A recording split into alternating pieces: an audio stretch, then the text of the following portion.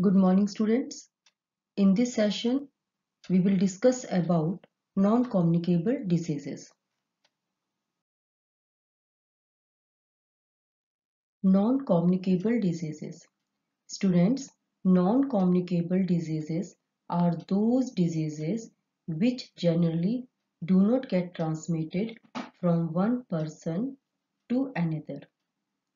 While some of these diseases may be present at birth, a number of them are caused due to deficiency or lack of some particular nutrient such as proteins, carbohydrates, vitamins, or minerals in our diet.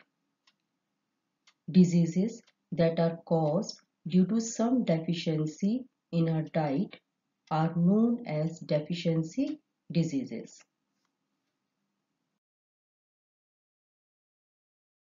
Students, deficiency diseases can be classified as protein-carbohydrate deficiency disease, mineral deficiency diseases, and vitamin deficiency diseases.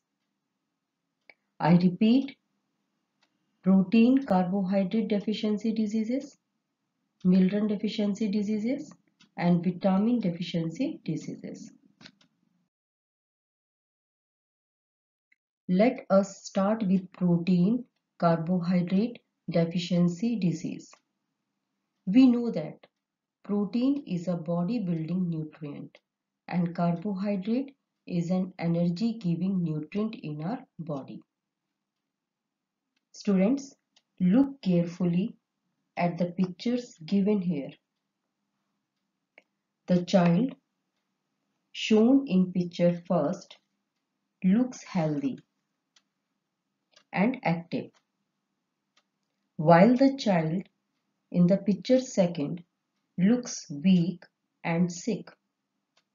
The child shown in picture second is suffering from lack of protein and carbohydrates in his diet. This table lists the main symptoms of protein-carbohydrate deficiency disease. First is improper growth of the body, loose skin and sunken eyes, thin and light hair, person is inactive and gets tired easily.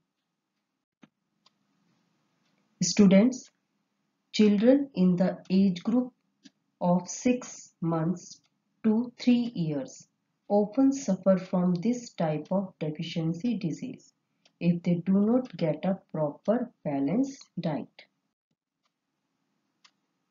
Students, this is enough for today.